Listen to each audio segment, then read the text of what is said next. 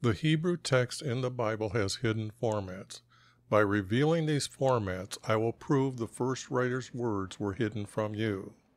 These formats look like poetry. I would like to show you the 12 commandments listed in Exodus chapter 20, verses 1 through 17.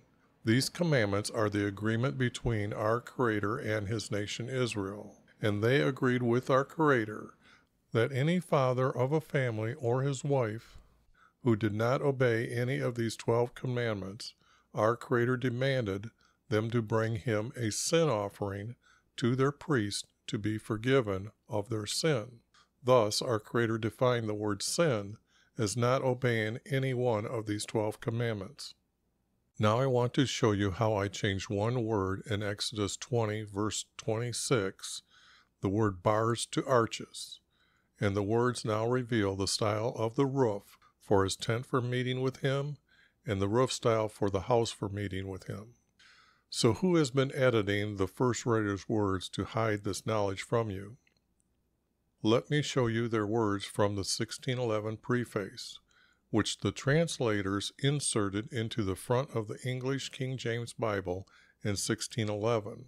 They gave 4 reasons for themselves to edit the Bible. The one I want to show you is the red arrow at the top, which points to the 3rd reason. By the light and feeling we attained unto ourselves. The next red arrow down points to them giving the title, the divine, to a clerk named Gregory. Now the next block of words, they point out they were happy that the first emperor of Rome changed our Creator's calendar by setting the year to the course of the sun. Behind this text means Nebuchadnezzar ordered his kingdom to follow our Creator's calendar when he stopped eating grass. Did you notice how the letter S in sun is capitalized?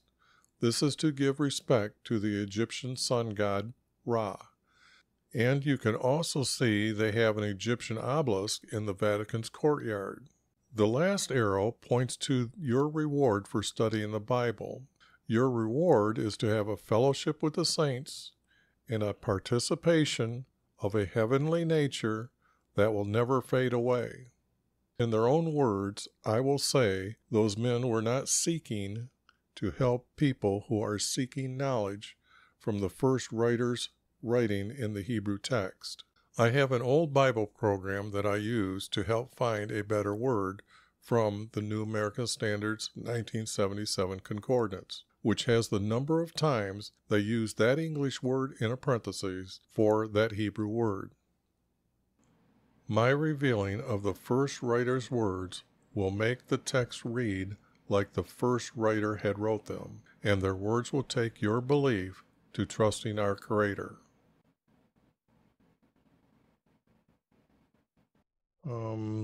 But I got time. This will be Psalm 16, and I want to start off by just going over what I usually do at the beginning here, and that is the first words here with the parentheses around them. That is text that comes from other manuscripts when they went through and looked all of them. I don't know, they got something like 25,000 of these or something or more. And it's something that they found in one and not all of them, but they felt like they have to add these. They're wrong about this was added, so I'm removing it. And that's my editing to say that I'm going to get rid of that. Now, I should say here, what you see up at top, that is the list of what I'm going to do, okay? I'm going to find the shortest verses, then I'm going to try putting them in groups, and then I'm going to go look for more mistakes or errors or mistakes that they made and explain them. So just bear with me, and I will start going through the text here. Oh, you see the word here, or the two letters YV, and that's because that is when you search for our Creator's name, you'll find that it is these four letters, and nobody really knows how to say his name. But Strong's give us two names that he would say that this is the best he knew at that time in 1860 or whatever.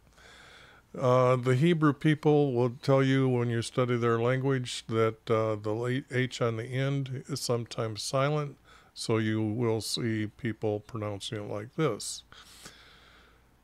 Now, I'm saying it's just these two letters is the best way or as close as we're going to get to saying his name. Their Hebrew letters has no J, no O, no W. So therefore, there is no Jehovah or anything with an O like this, Jehovah, and there's no W where they put a W here. I just used these two letters. Now, again, they didn't do us any favors for the simple fact their 1611 translators replaced his name 6,825 times for two titles. For titles. It couldn't decide on one, but two titles. And I know that today people think the title God is his name. So here you got to understand this is all the numbers that are added up together to get to 6,825 times. Now, even that's a lie because that's what they note in their Bibles, that all the capital lettered God and Lords are meaning these four letters. Well, over here, when I click on it, it's this name here 48 other times. This is Jesus's name, and I will get into that as I go through the text. When I know that Jesus is appearing, I will explain that.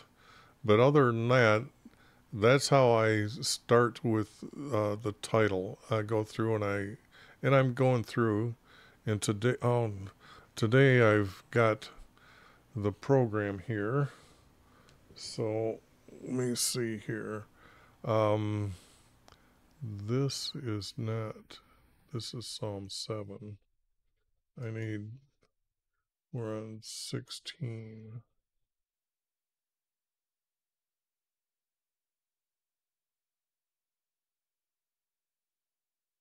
So when I click on here, you can see it over here. But where is. No, that's 15. That's not 16. I'm going to say guess I'm too older today than I was yesterday. Here, when I click on the title God, you don't see it over here. How come? If I click on this word, let's see, preserve. Yeah, I was going to say, it was strange that it didn't highlight. I just got my computer back, so I had a problem with this one. It was crashing. So, but I also notice here we have another title, Lord. This is Anne. Now, these words are not maybe spelled exactly like the way you would see them in the Strong's book, um, or Strong's Concordance. This is the New American Standard Concordance, but they give us the number, how many times they used this word or this word or this word for this word here. So to own the copyrights to the concordance, they had to spell these words differently. So that's why they done that. But here, the title is L. Now, I can show you that I've done a study on every one of these. I'm trying to think that's a screensaver here. So I'm going to have to get used to this. I usually have that mouse on the other arm of the chair here. So that's a problem today. I didn't realize that until now. Let me see if that Will that work? Will that get over here? Oh boy, I can see a problem when I get up. I'm going to drop that mouse right off the bat onto the floor. So if I do it like that, I guess I will take notice. When I did a word search, where's that? On Elohim, you can see that I checked all these verses, and I put in the words "our Creator," and you can see why, because when you put the title "our Creator" in here, he's creating. Now, the title God, they do have this word El. Okay, here it is. The problem with that is it's not always used for God. See, this El is used for God many times, and especially one time for this guy's name. But the thing here is you can see up here when they did the numbers, 12 is missing. So I don't know if he felt that he put it together here, those words here, or not, but that was just strange that it did. But the one that actually is used mainly for a God is 240 or 204 times and a few times.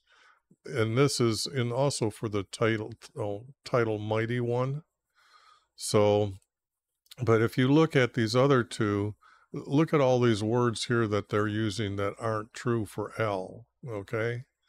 Now that's suspicious, but what I've noticed when I go look for those verses, it is at a time in the text that now there's other foreign people on the promised land that they started allowing people to live on their land, selling their inheritance and stuff like that. And then it was their God, these new people come in, and that's how they have to start comparing our Creator to their God, to our God, is the way they would do that.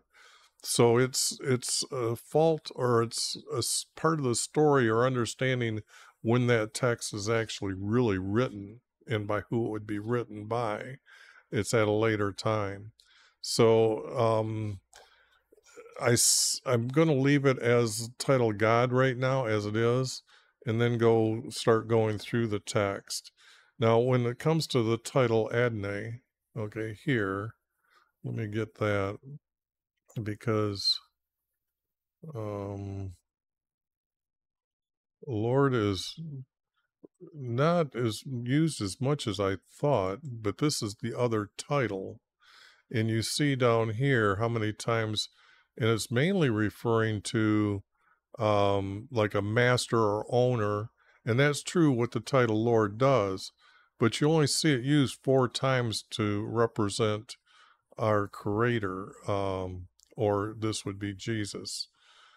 So that's kind of odd how they stuck in 2 titles for our Creator, but the word Lord giving to our Creator for that title, that usually comes up when, because it can be used as Lord, when someone is talking to, that it's like a personal guidance over a people, you can use it as, like something like a master.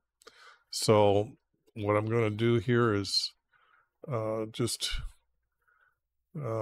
mention that, but right now you can see this is a capital L, Lord.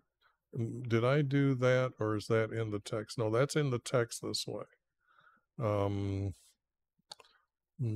in the text, as you can see. Where is it here? Right here, when I click on that. And like I said, now here it's used 400. Now how come I don't have that here? Oh, I do. I didn't point to it at the top. Okay, I see. I'm sorry. Yes, there. 460 times me and Lord as our creator. I went to this one here for 4. This is another title for Lord, 2 different Hebrew words. Sorry, I got caught up. And what I'll do here is, now that got explained the titles, I will start just quickly going for the verses, and I'm going to clean these up and say I don't need to explain what I'm doing here. Now, what I'm going to do though real quick, because if you're new here, I'm looking for this type of formats, one of them. This is very popular in Psalms, this 3-verse group. And if you notice, I'm giving respect to our Creator by using all purple capitalized letters, so you know it's our Creator. And that's tied to whatever he said, or a prophecy that he said, or his possession or his creation. Such as if he says he is going to send his Holy One, which is Jesus, I will use the word Holy Ones completely, or not completely, all capital in violet or purple. I will highlight some of those letters in red so the reader understands. But that's how I'm giving our Creator honor and respect. And I can see I've done that down at the bottom towards the word glory. So the thing there is Jesus will be noted with the red letters, and the first letter will be capitalized. Okay, just so you know that right now I'm using this as Jesus, although I don't know if that's true or not. But I will color that if I need to. Preserve me, God. Now, I don't like the word preserve because I'm not sure. That would, okay. Anyways, I say to YV, you are my Lord. Now, see, this is going to say that he's a title. So I'm going to bring that word all the way up to respect our Creator, and that's not Jesus now. I have no good besides you. And I don't understand that type of speech. I have no good besides you. It's almost like I have no God besides you. I mean, he's going to talk about our Creator. As for the saints, now they didn't have saints at the time, so this word was not even in the Hebrew language. Okay? So you got to understand, when you're reading a lot of these Hebrew, they're inserting a lot of words that we use today for you to understand the text. So I will find the correct Hebrew word and put that back in, but they didn't have saints at that day. Example, when you rate according to our Creator, who is a righteous, someone like Moses or Noah, they put our Creator above themselves and above the family. Our Creator comes first. And then that he is very righteous, okay? Now, just below that a person would be very obedient to our Creator. And a little bit below that would be, I'm trying to think a word, but the object is that our Creator has kind of defined what the word righteous is. Okay, you can't turn to a secular dictionary when you're looking at the text here and trying to understand it. You have to go through the Bible, and as you learn, example, our Creator defined the word man as when he says, I created male and female man, or is it the other way? I created man, male, and female. So you who are saying the word man to mean a male, you're not following our Creator.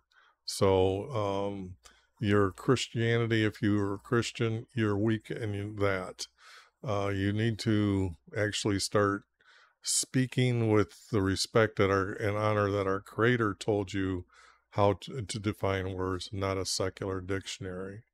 There are many words that I will go through here and point out um, how our Creator or even Jesus has defined the words. For the saints who are on the earth, not who are in the earth. Now that would be, does that mean they're dead? Are the majestic ones in whom is all my delight? Well, that's your delight should be, or your happiness should be that you're obedient to your Creator, not majestic ones who are in these saints. They don't allow you to enter into heaven. So there's something wrong with this writer claiming these, because they can't be majestic, okay? You can't be a godly person, or you cannot be a holy person. Those words are related to Jesus as being the highest male, okay? And to be godly, that takes away from the title God, okay? You cannot create, so how can you be have the term God connected to you? So the words need to be removed and corrected.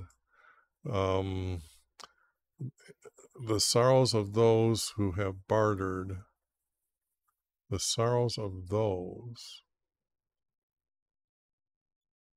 the sorrows of those. We're gonna, it sounds like it's gonna like hesitate. So when it hesitates, I break it, because it's gonna end up looking like a poetry-like format. So, who have bartered for another God will be multiplied. I will not pour out their libation of blood, nor will I take their names upon my lips. Ivy is the portion of my inheritance. No, that's not. And my cup, Ivy, you did support my lot. Um, that's, there is a lot of loose usage of words here in this psalm. The lines have fallen to me in pleasant places. They're on the promised land. You can't, and the promised land is your inheritance. So my portion of my inheritance is given by our Creator. That's why they consider our Creator created them as a nation, which that points out the difference, that they aren't like everybody else on earth. So, anyways, I will bless Yv. No, that's just a flat out lie. You cannot bless our Creator. See, this person who's writing this text is completely using words for falseness. How can you bless our Creator? What does the word bless actually mean? Our Creator blesses those who are very obedient to Him, meaning He allows their life to be, at this time, it would be a good life, a healthy life, a prosperous life, have many children, able to, what we would call ease of living today. But the only thing is I will bless wifey. That can't be done. Okay. So I'm not even going to try to correct that part. but maybe YV is this here is connected to this. YV has consulted me. Indeed, my mind instructs me. And how come that is? Oh, do I have capital? Yeah, that's why I've got all capitals on. Indeed, my mind instructs me in the night. Now that doesn't make any sense. Our Creator teaches, and Jesus also tells us that in the night one cannot run, they will stumble. So you're not really be able to understand the truth as much as in the daylight that you're able to run. So this one here, indeed my mind, and he's saying his own mind instructs him. He's not giving credit to our Creator who teaches him. So that's pretty odd to be said, how he's saying this. I have set YV continually before me. Now, who's he talking to? I'm trying to figure out this writer as I'm going, and it's just not making sense. Because this he would be trying to tell us, but he says YV. Let's put this: YV counseled me. Indeed, I can't even put this one together. Indeed, in my mind, he instructs me. YV counseled me. In my mind, he instructs me.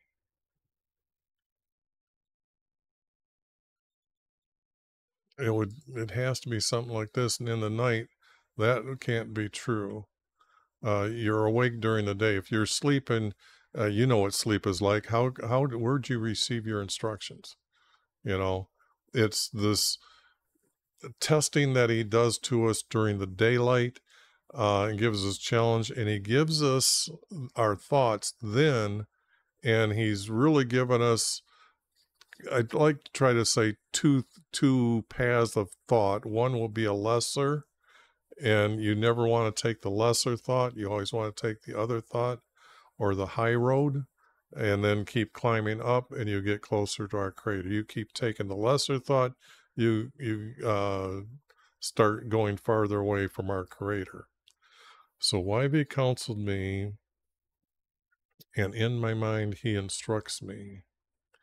In my mind he instructs me. Okay, I would say this, but I'm adding. So I will add, and I will highlight it in red right now, but it'll be italic. That way, when I take off the coloring and get rid of those and clean it up, the italic will be the words that you'll know that I'm editing. And if it's him who's instructing, then it's like this. I have set YV continually before me. How can you set YV continually before you?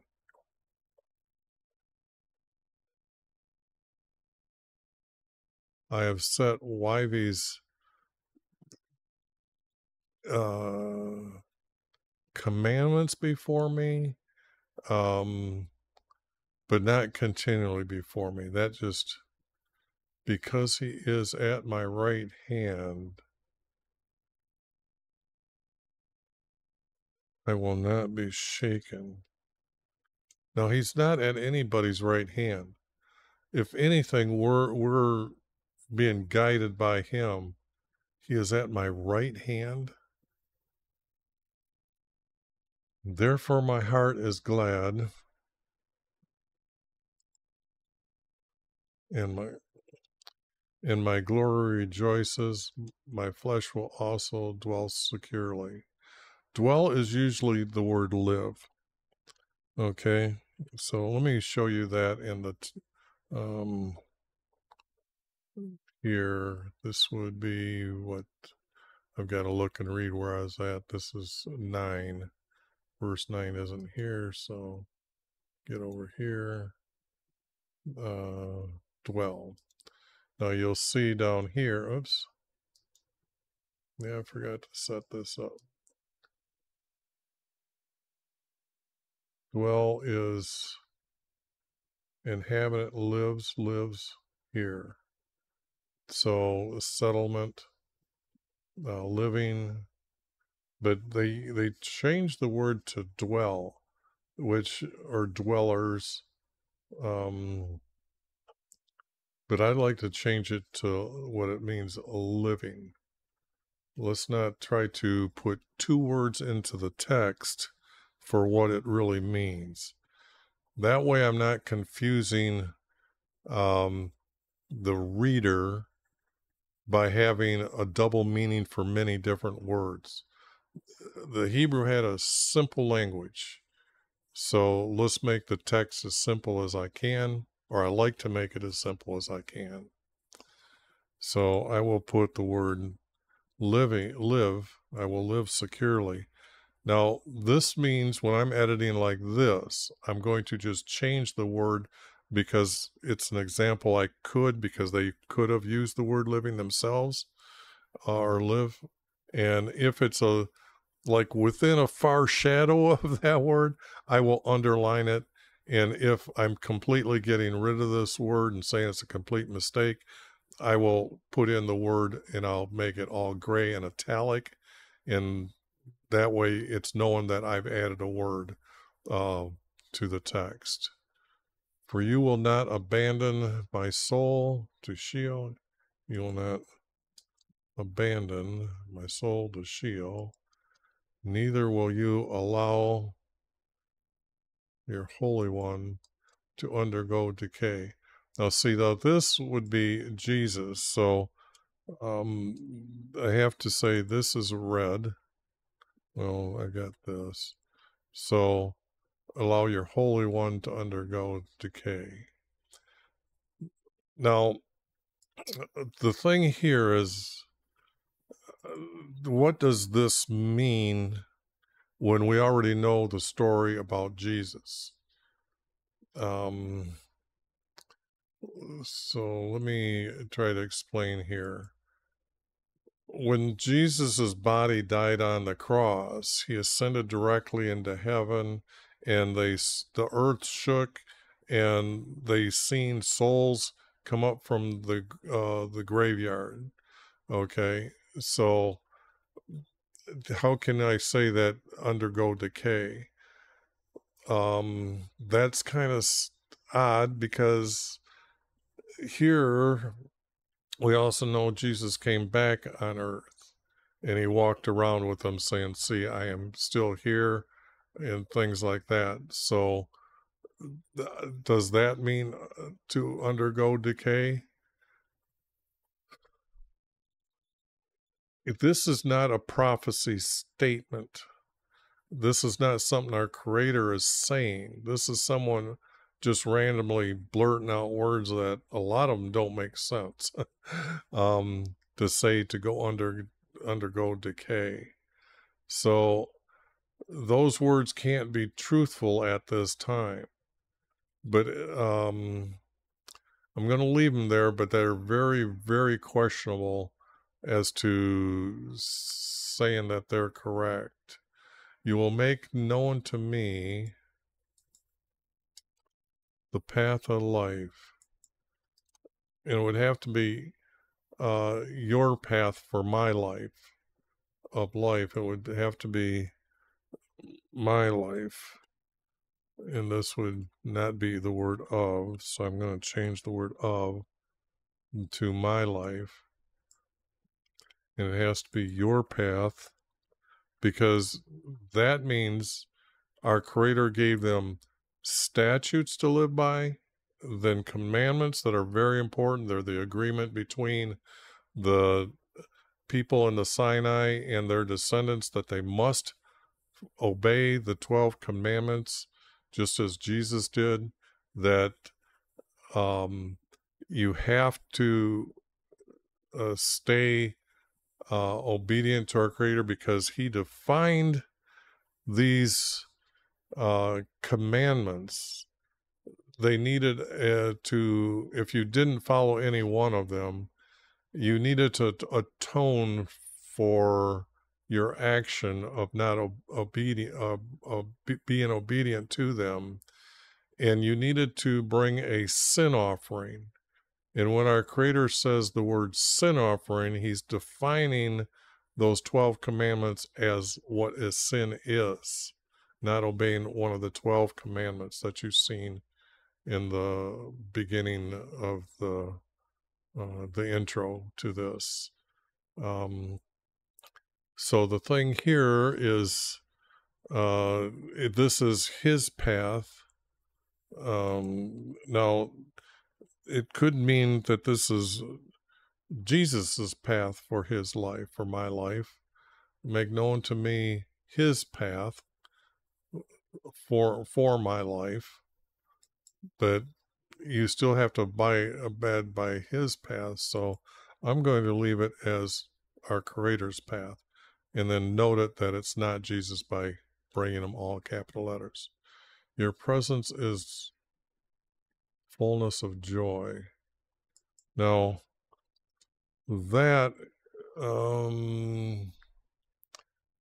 your presence is my, in this fullness, I'm not sure of joy. Why would that be fullness of joy? In your right hand, now there are pleasures forever. No, that's more stupid speaking, okay? And I'm afraid that when I'm looking and reading and saying that, I've never said that many times to go through a psalm yet. So I'm really discouraged that this psalm is not truly written by a true believer at that time. The words are being used so wrong so many times. Preserve me, God, for I take refuge in you.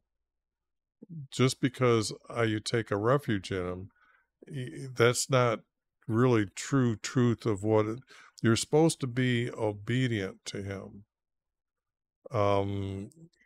There's many, like I said, statutes that must be followed, 2 of them, for the common people, and there's statutes for the priest.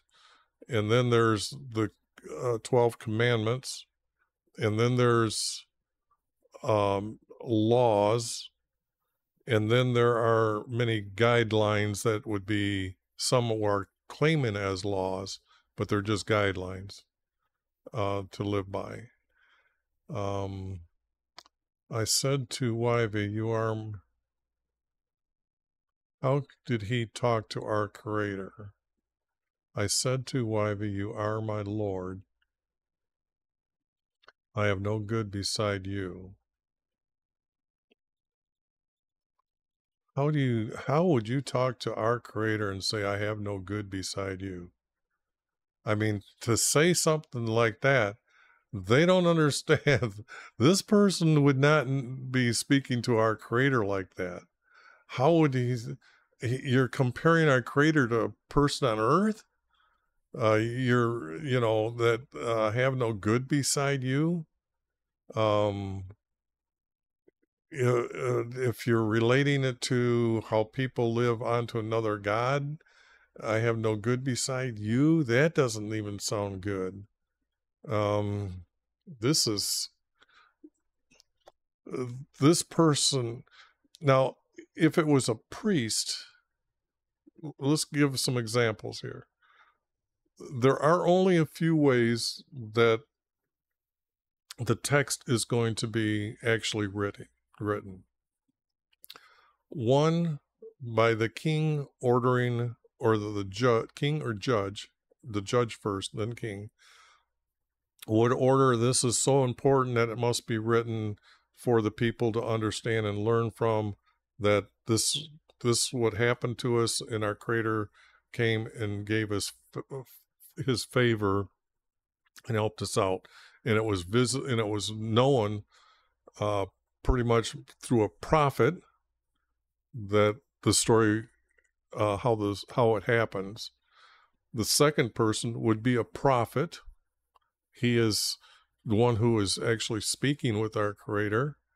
So here I said to YV, now this would be a prophet.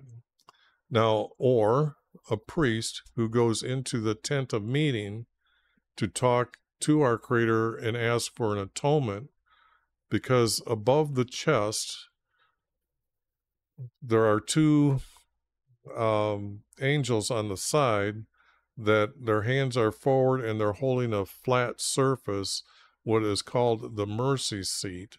And our Creator is above that area, and he is either speaking to them or he is showing himself as a light.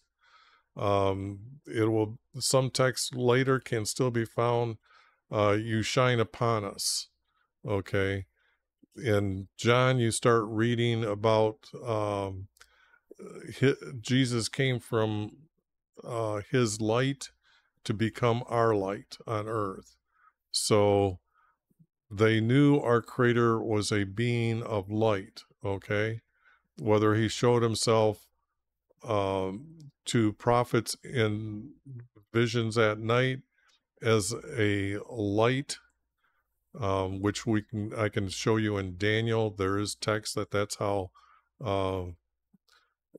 Daniel experienced his vision. But they've chopped up the text so much that you wouldn't understand our Creator as a being in light. In Genesis, you got to understand, we have an emptiness and our Creator is hovering. Okay. That's the best way I can even say it. And that's coming from the King James word. This is the New American Standard. But the object is that you understand that there's emptiness and then there's a Creator, which makes the emptiness his. Okay. Everything is our Creator then. And he is. But he's able to see because he's creating things. So that's he's got his being as light, and he's creating things so he can see them. And that's one of the best ways I can say that when you look at Genesis in some of the words, that you understand that he's a being of light. So preserve me, God, for I take refuge in you. I said to YV, you are my Lord. I have no good beside you. I have a hard time understanding how even a prophet could say something like that. A priest, look, we went, is it Psalms 14 or 13? I'll have to look and check. But we have, when I edited the text, and it was talking about someone who could live in his tent and then live in his holy hill, I realized it meant by his holy hill, and then it means not live in his tent, but work in his tent to serve. Then I knew that the text was coming from a priest. But after I started stumbling around the words, just the little words first to make it correct, built up the knowledge that it meant the priests that were serving in there in his courtyard and going in and seeing him, that the text was telling what kind of life that they lived. And that was a uniqueness to understand the priest and how, because you have to understand, only the most obedient to our Creator among all the Levites that are living in all the tribes were chosen to serve for our Creator. So people had to know you as one that dedicated your life as our Creator is number one, not anything that you think is right. You are paying attention to our Creator and putting everything He has given us first, in all your thoughts and judgments are Him first, then maybe your family, then Himself. And that was unique to understand that most obedient. In here, this doesn't describe that at all. This cannot be even a priest. This can't even be a prophet. I think I have text here that is just gibberish written by somebody who does not know. I have no good beside you. You can't explain that truthfully. You really can't. Let's take a look at the text here to say that let's see, okay. Let me go back up to the beginning here. I have no good. What is the word good? Now they're describing the word good as bounty, enjoy, favorable, good 34 times, good deeds, good things, happiness, nice things, pleasure, prosperity, welfare, and well. Now, I have no good beside you. I can't even take a word from there to say that, let's see what the word beside, because of you, I could use the word because, or against you, 569 times. Now there's got to be a longer list here. And I'm not seeing a multitude like 500 times of any of these words. These are just mainly one or two. And I'm looking for the one that has a larger number of the words and seeing about using those. Okay, concerning, the 107. But still, concerning you, over. Okay. So, therefore, that certainly doesn't fit. And that's the problem with, well, this is actually something very good to learn when you're seeing how many different words they just want to substitute and to put things together so they can make a sentence. So I have no good beside you. Look, I can't agree with that verse at all. I can't even correct that verse. I would have to be making that verse what I want it to say, and I'm not going to do that. That is not my job to do that. I'm here to try to find a format, and do that by starting to correct small little words like the saints who are in the earth. Now, what does the word saint show up as here? See, Holy One, that's Jesus. You cannot have people being holy, even though they 6 times. They're using the word saint for this word twice. Okay? And here, this word holy would be for Jesus. Like he will send his Holy One, or send his holy to Jesus, holy to Jerusalem. But you cannot use holy for even a male. So this here, even the saints aren't even close to being the most obedient to our Creator. They aren't talking to our Creator. The prophets are. They're being chosen by our Creator to speak to the King and tell the people the true truths sent to warn the people or the king. So the word saints who are in the earth, even if I remove the word saints and put in the word, and I have to say the righteous one, righteous ones, okay? Now those are the most obedient. I'm adding here, okay? So I have to make this as italic and it's all gray. Who are in the earth. Now, this is not correct. Let me explain why. This writer does not seem to understand how they understood life at that time according to our Creator. Our Creator has 3 heavens that he talks about, or the Hebrew people write about. And that's where the birds fly in our heaven, okay? The star's motions that's moving kind of creates a mountain. And in the New American Standard Bible is the only Bible that has the word north, far north, meaning the North Star. And then the stars kind of make concentric circles larger and larger to make this mountain. And that's his holy mountain. That's the second heaven.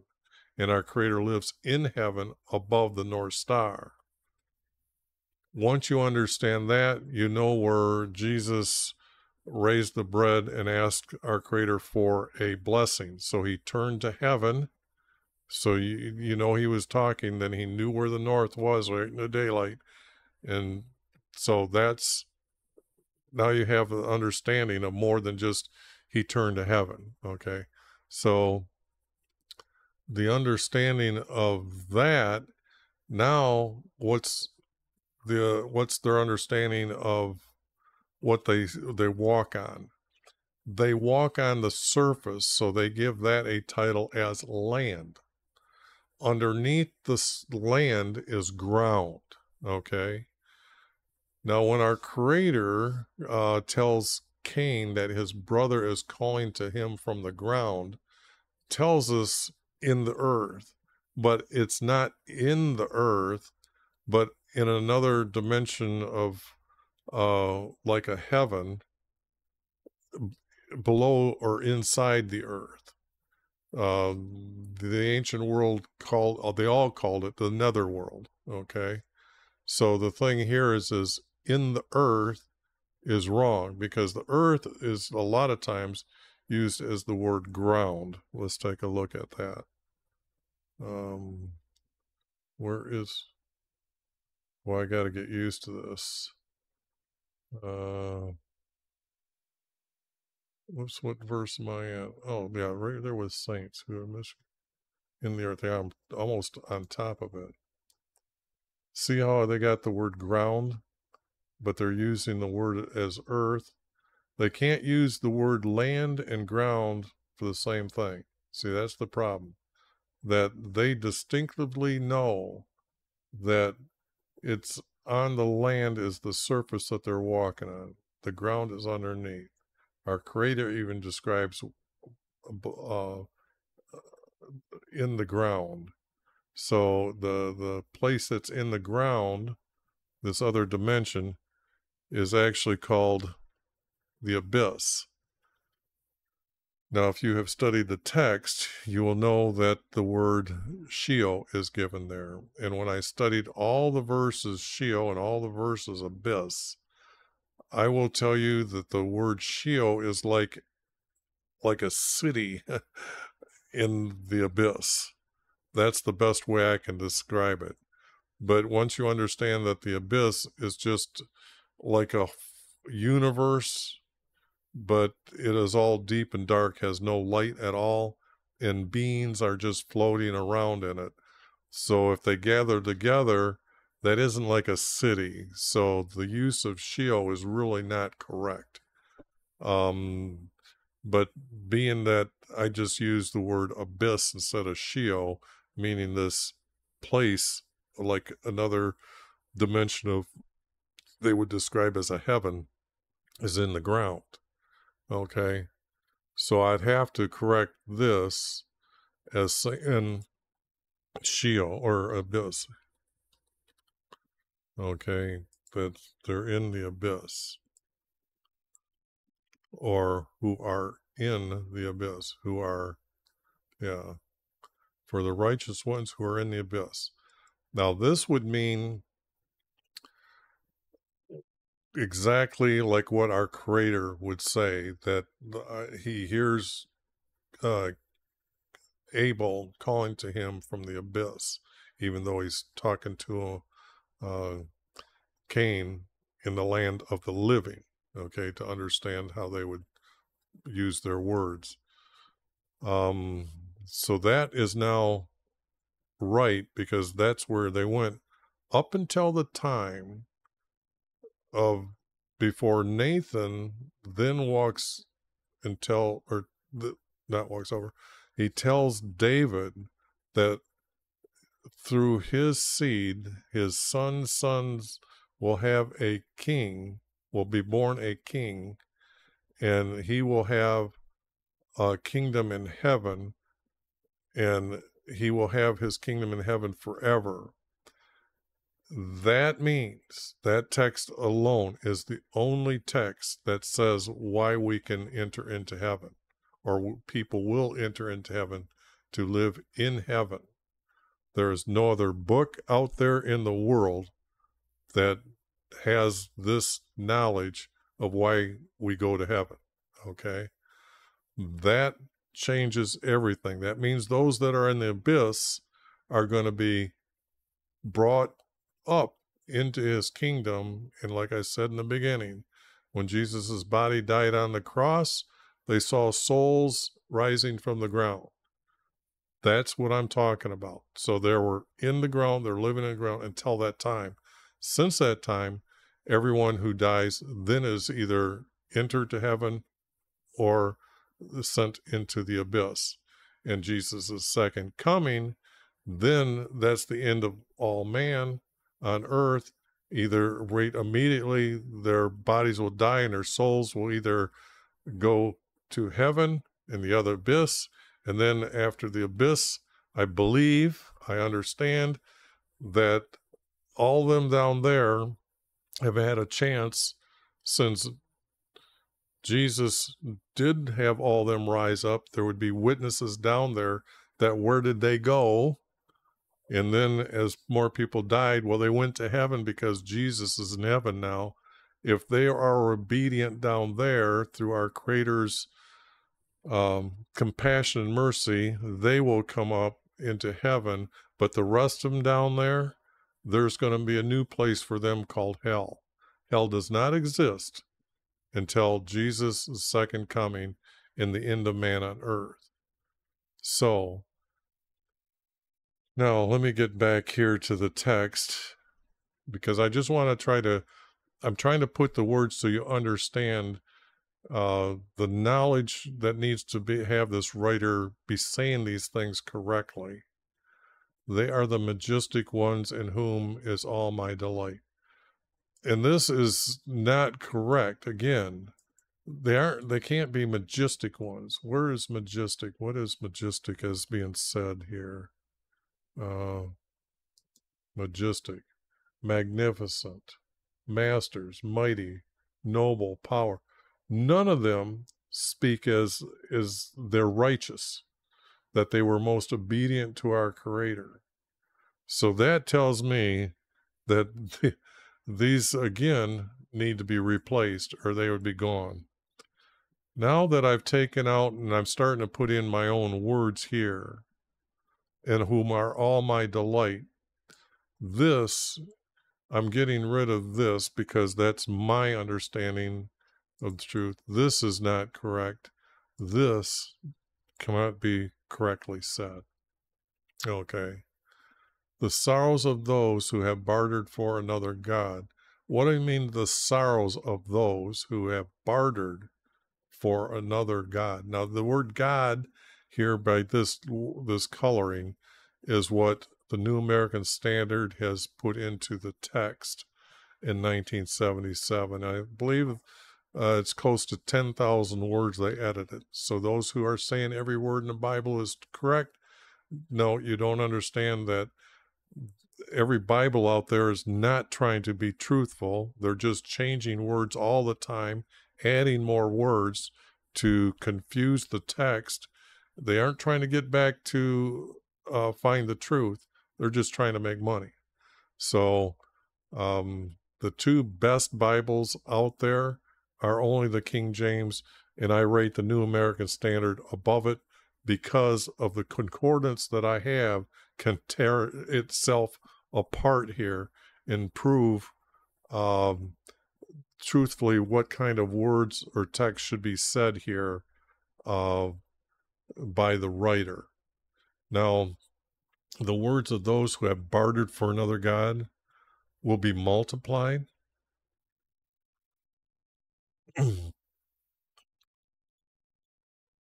Who have bartered for another god will be multiplied.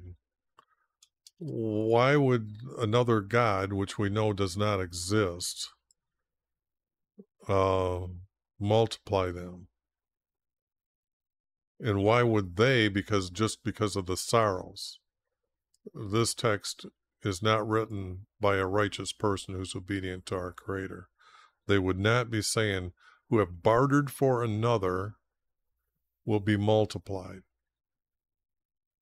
That just is not truthful.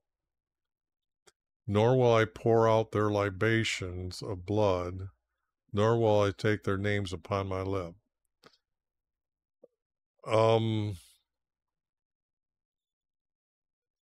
The sorrows of those who have bartered, who have bartered for another god, have multiplied. I'm just looking to see if I can make, if that, I just rejected that too much, because this has to be separated from it and just say those words are just absolutely trouble. Those who bartered, who have doesn't mean that. Bartered is part of the word have. Who bartered for another god have multiplied. Not will be multiplied. And I will not pour out their libations of blood. Now, what is this libation of blood? You have to understand when our Creator is asking those to sacrifice something from them personally, like a ram or the 2 turtle doves for offering for their sin offering, that sacrifice is to kill that animal, but the object is that of the ram, the priest remove the muscles or the action of the sin, and then they take it in and hang it on the hooks on top of the altar. And as he's standing outside, that the meat is burned up, and it's the idea that the sin, if it's to be forgiven, the smoke will rise up and it'll disappear. So our Creator will forgive and forget, okay? And then the priest will go in and ask for atonement for their sin, and our Creator will then tell that priest, yes or no, they are obedient or not. If they're not, they are to go out and take him and take his whole family and send them out as an outcast, kick them right out of the promised land. Now, that's where the word outcast comes from. So the thing here, you have to understand what onto this other god, what they do. That altar, they kill the animal and the blood is dripping off the edge, that they collect that blood, and I don't know what they do with it, and then they pour it out, probably saying words to that foreign god. Okay? So, because we have words from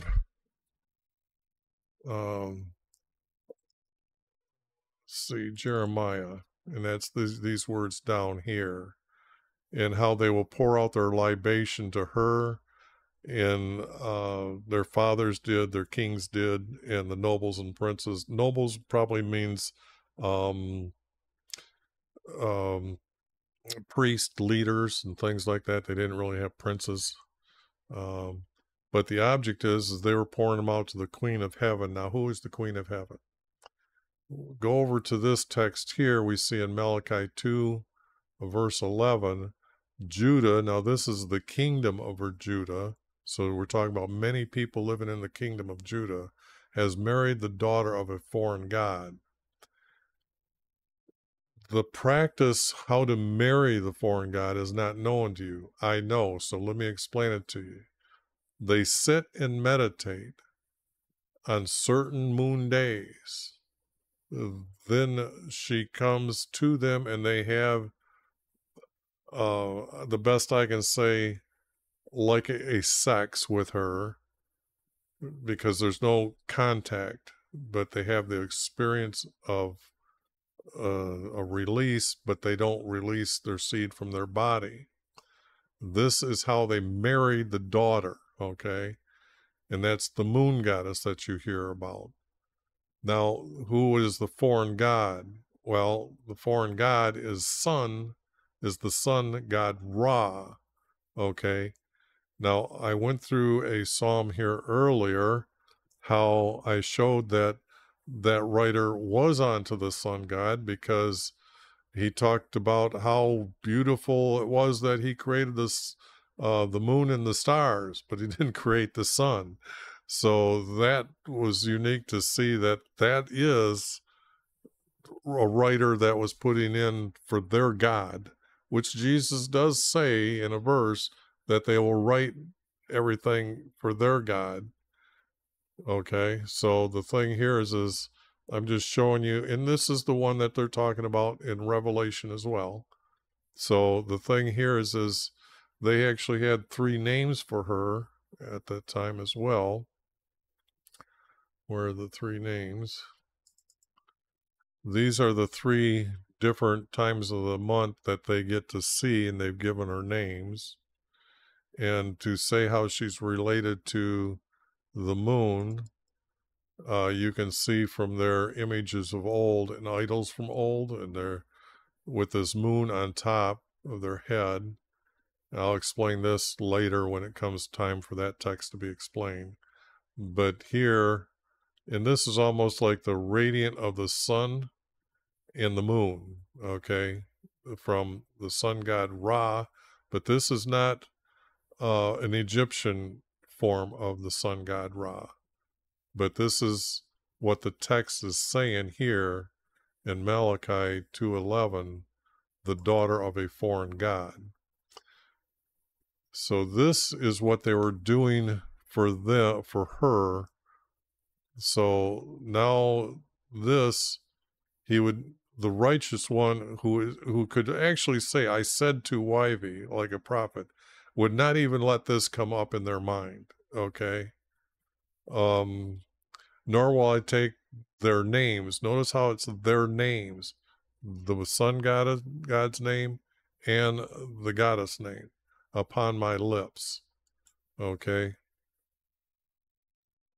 So this really has nothing to do with talking about anything related to our Creator to teach us anything about the obedience to Him.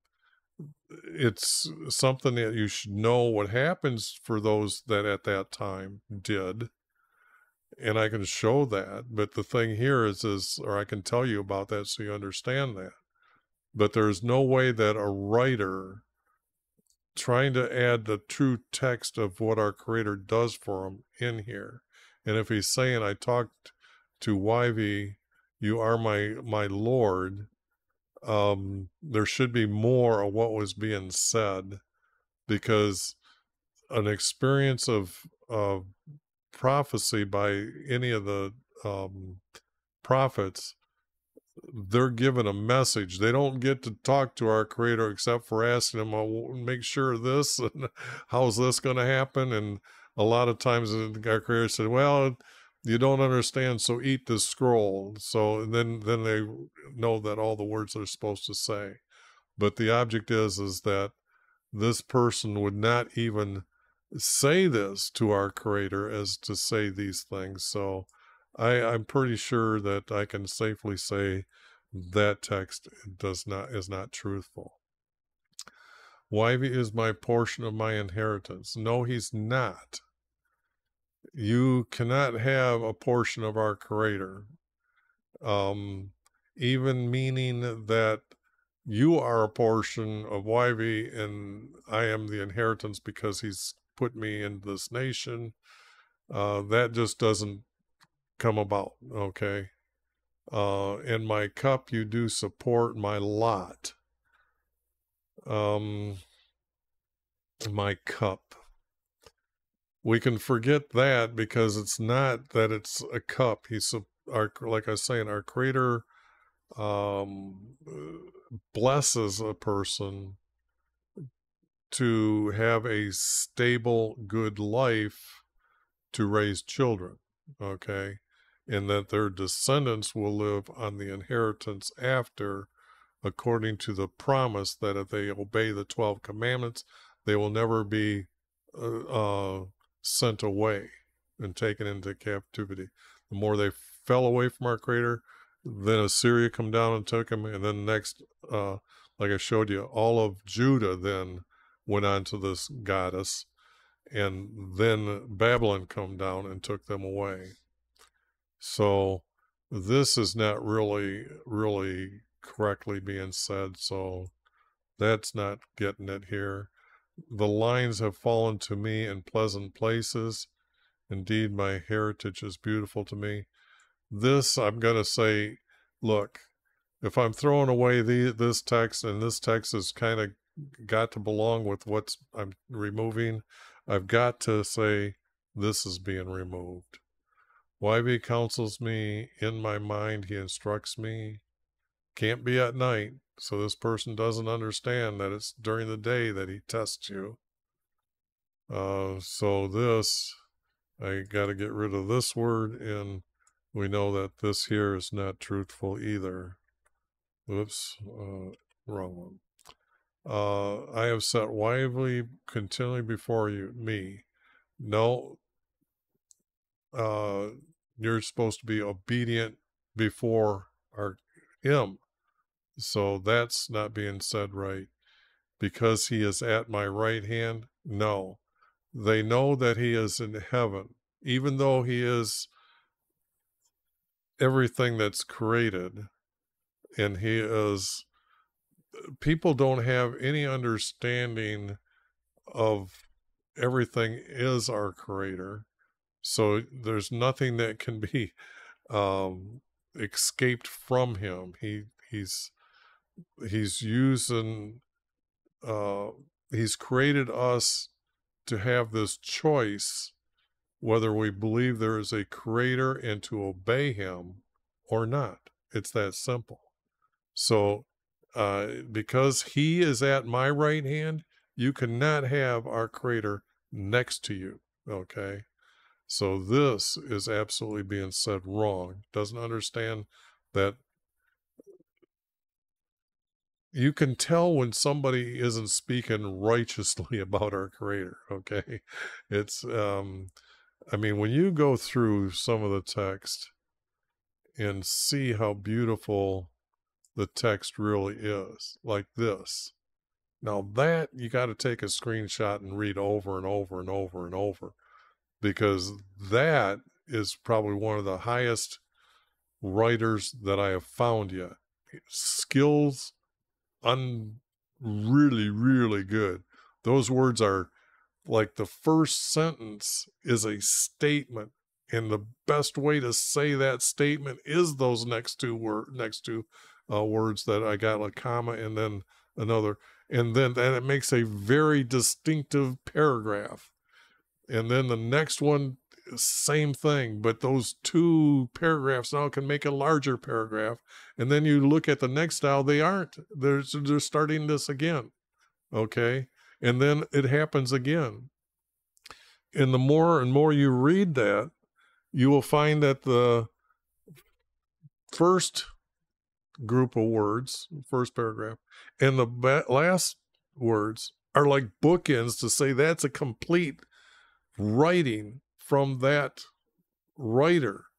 That's what they would have wrote. That's what you should see in this text here. And this is not even coming close.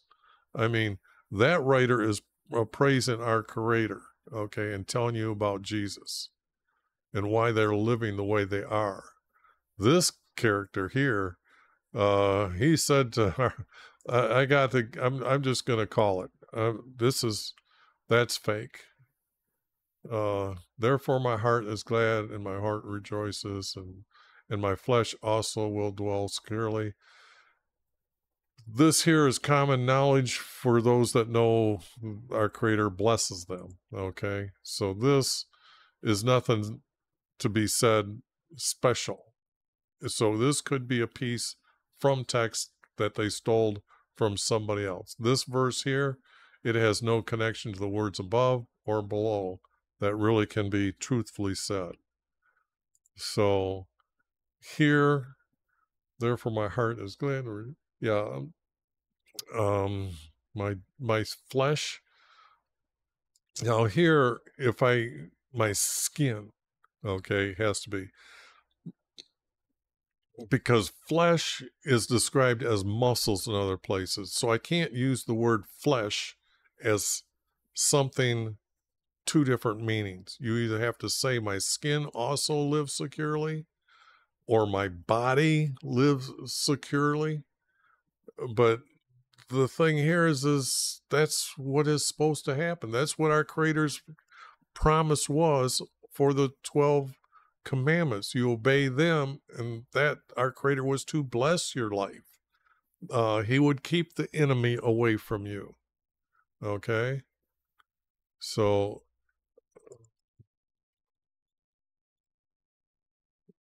well, I don't want to get rid of that because that might still count, I guess. For you will not abandon my soul to Sheol, neither will you allow your Holy One to undergo decay.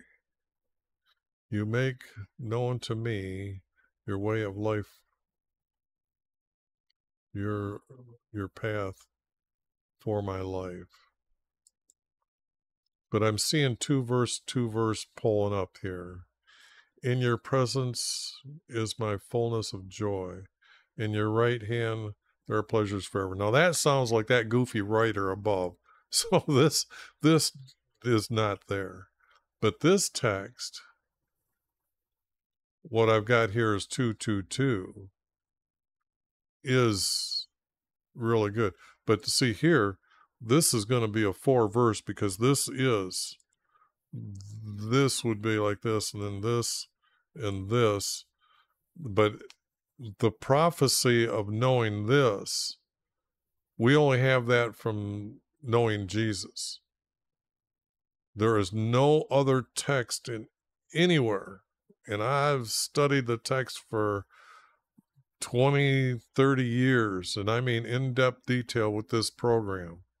And I can tell you that this verse is I've always tried to look for that once I found it. There is nothing. Even the words from Isaiah, he freaks out that they're going to kill. He gets the vision of Jesus being crucified, and he's terrified. His words are just, when you read them when they're cleaned up, he is absolutely ticked off that they're going to betray him and they're going to kill him like they did on the cross, who is supposed to be their king in heaven, and his own people did it to him or helped him do this to him.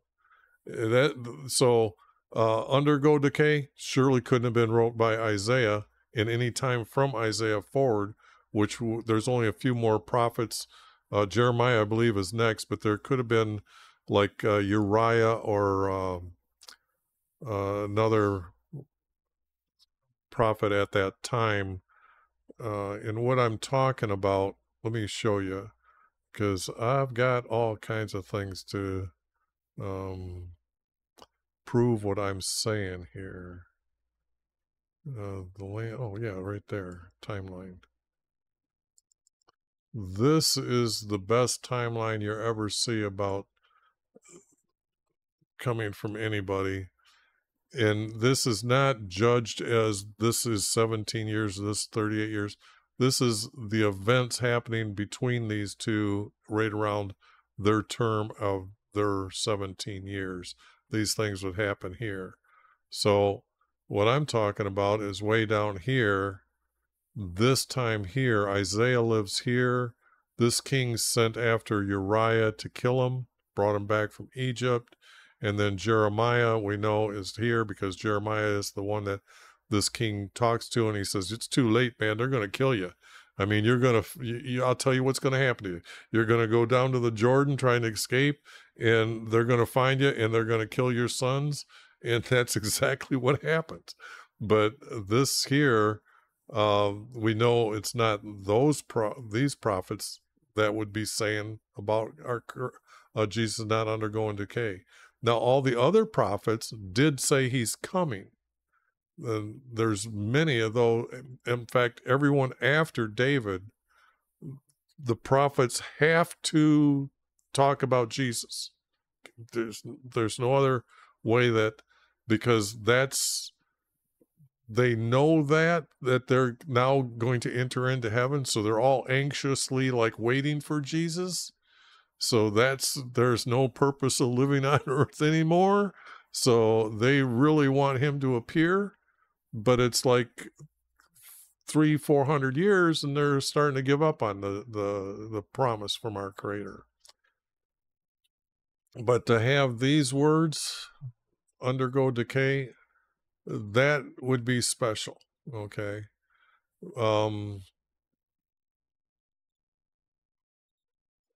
This here, they're trying to tie to this word here, because these words here, therefore my heart is glad. Heart does show the motion. Therefore my heart, it would have to be get rid of the word therefore. My heart is glad. Just say it. And my glory rejoices. Excuse me. Your glory is to speak about our Creator. See, they're using the word wrong here. Your glory is actually to speak about our Creator. And that only comes from you speaking one-on-one with our Creator. You can pick up a Bible. You can try to say that, okay, I'm looking for our Creator. That's one thing. That's a good beginning. The second thing is throw the Bible out, start talking to him one-on-one. Then he will send you to Jesus, and then you'll start understanding. Only because you're willing to start putting our Creator in your life, that happens. Okay? So this text here, they're just trying to tie, my flesh will also live securely, because they're going to tie it to this text here. So this is the only text that we have from this psalm that I can say is actually true, because my soul to Sheol is correct, because I have to say it's the abyss. Okay, that needs to be cleaned up. But to actually find these words, to know that Jesus will not go under decay, because that is what happens. How can this be written? Okay, how can this be written? This can only be written by a prophet that we do not know of after they are sent back to Jerusalem. Okay, or yeah, from Babylon as captives. Because once Nebuchadnezzar wakes up from eating grass, he recognizes the Hebrew creator is the creator, the highest God as he knows it. He's the God of all gods type of thing. That's the only way he can relate it, because his mind is, he's filled with all these different gods. And then you see he actually ordered their whole calendar for Babylon to be according to um, the Hebrew calendar set by our Creator. So then the next person that comes in line, because it's hard to say how Daniel has this, or the king has this vision of this statue in these 5 different kingdoms. We know that the one of clay and silver is Rome, because then it's ends and then it crumbles because Jesus comes and that's it. But who are these other 3? Well, we know that from my understanding of cleaning up the text, the one who is actually protecting Nebuchadnezzar from everybody finding out that he's eating grass, he becomes the next king of Babylon. So he was the great head of the statue. And then the next part down is this king, but he's only ruling for a few years, and then it's Persia. Okay. But this guy that's protecting him, there seems to be lost text, and it really gets to be me making my best guesses. But it's hard to put this vision because the text is so distorted.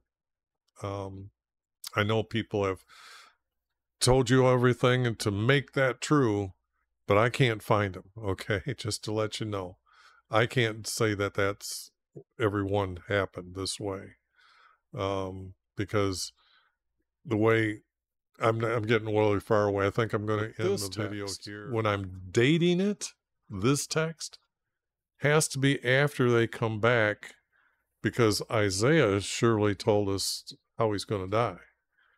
But this writer seems to know he's not going to go undergo decay. So, and that would talk about him returning. Rarest text that you're going to find that's truthful, but by who? Absolutely stunning. So, for you will not abandon my soul to the abyss. And that's the promise from David, promise to David. Okay. So they're well aware of that. So this here is our Creator's understanding, will not abandon my soul to the abyss. But to say, neither will you allow your Holy One to undergo decay, where did those words come from? Because they all want to tell me this was said by our Creator.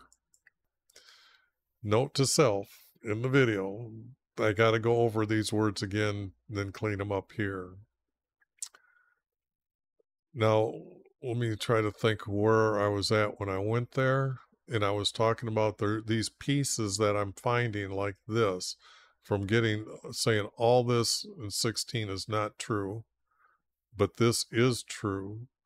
I don't know who could write something like this, because this piece is about Jesus, but not to undergo decay, which is meaning that someone was given, a prophet was given the vision that what we know about Jesus that's written, that the moment his body died, that the earth shook and the souls come up out of the graves on the road where the graves were beside, where the graveyard was beside him or near him, for them that were there witnessed this at the same time. This also means that this happens outside, or right outside the house for our Creator. When Jesus enters Jerusalem. The story says that he descends and then he ascends. Well, that is very true, because the land does, I think it's from Bethany, as they're coming up the hills, that they come up and then they come down and then they go up to get to Jerusalem. And right there, when you open up the gate, this is where our Creator's house was established.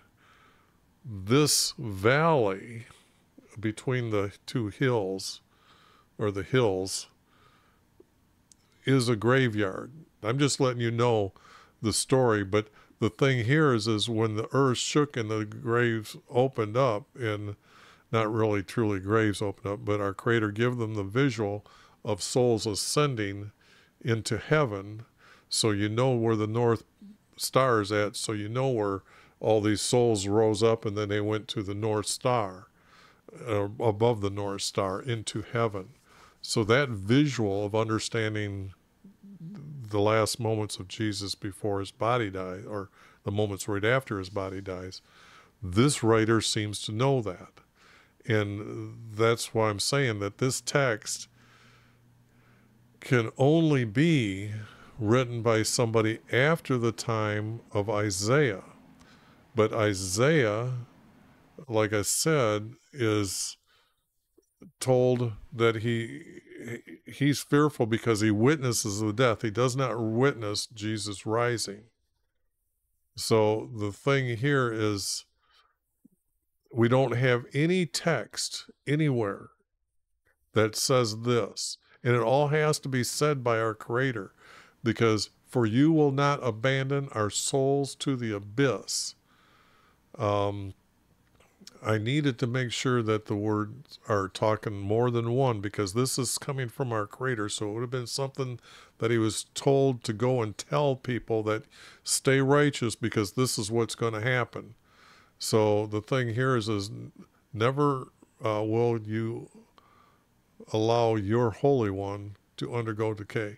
In fact, I'm going to make these as if our Creator said it, and then this way I will color this here to say that, yes, we're talking about Jesus, but our Creator said these. Neither will you allow your Holy One, and our Creator would have said it different. I will not allow my Holy One to undergo decay, which means he knew that he was going to send him back to earth and he was going to witness. In the 4 books, Matthew, Mark, Luke, and John, there is stories that Jesus does reappear in back by Lake Galilee, okay? So the thing here is this writer is a prophet. But who? It has to be after the time that they returned to Jerusalem.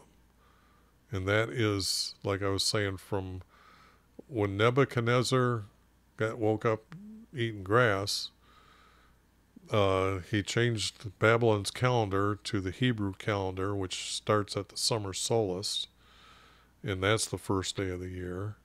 And then it was later a king decided to send Daniel and the people back to reestablish, because he gives Daniel the articles, or not the articles, the utensils that were used in the atonement of their sin, and to have the house for our Creator rebuilt, and they even give him the money to do that.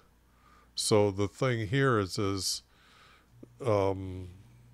that, or these words could only come from after that time. And that is the only piece that I know of that can say that. So to date that text right there that you see is very, very special, because he made known to us his path is for our life. I really wish that they wouldn't have destroyed this text around it. This is just stunning. Absolutely some of the best profound words lost, but we have a small portion of them that makes it so special when you understand how to correct the text, how to highlight and understand who's saying what and who said it. It could only come from a prophet. So